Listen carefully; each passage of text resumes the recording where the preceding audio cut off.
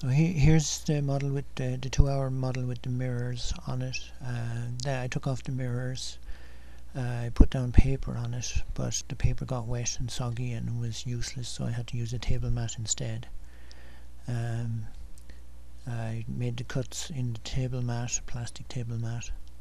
Not sure what this photo's for. Then took out the cuts and popped it in again to make sure the measurements were okay. And this is what the mold looks like after the measurements were taken. And coming up is the little mat. This is the mat laid down flat on some paper to mark it out so that I could figure out how big to make the real thing. So the real thing is actually on the length dimension is everything is increased by 3.8 times. And here it is again, a little tiny mold on a piece of graph paper. So this is what the chloroplast looks like. Then it was taped up, and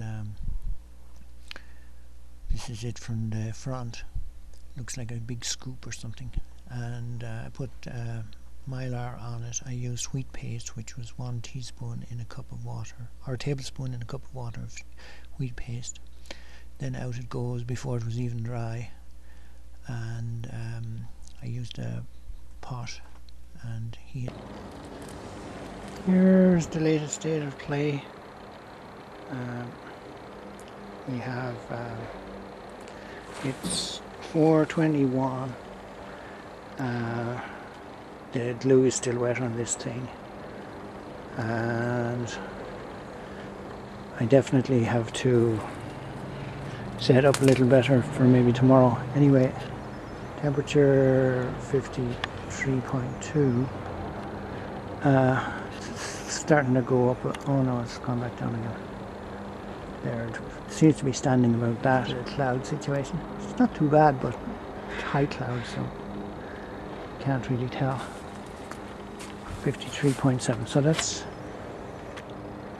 her stuck at that for the day, I'd say.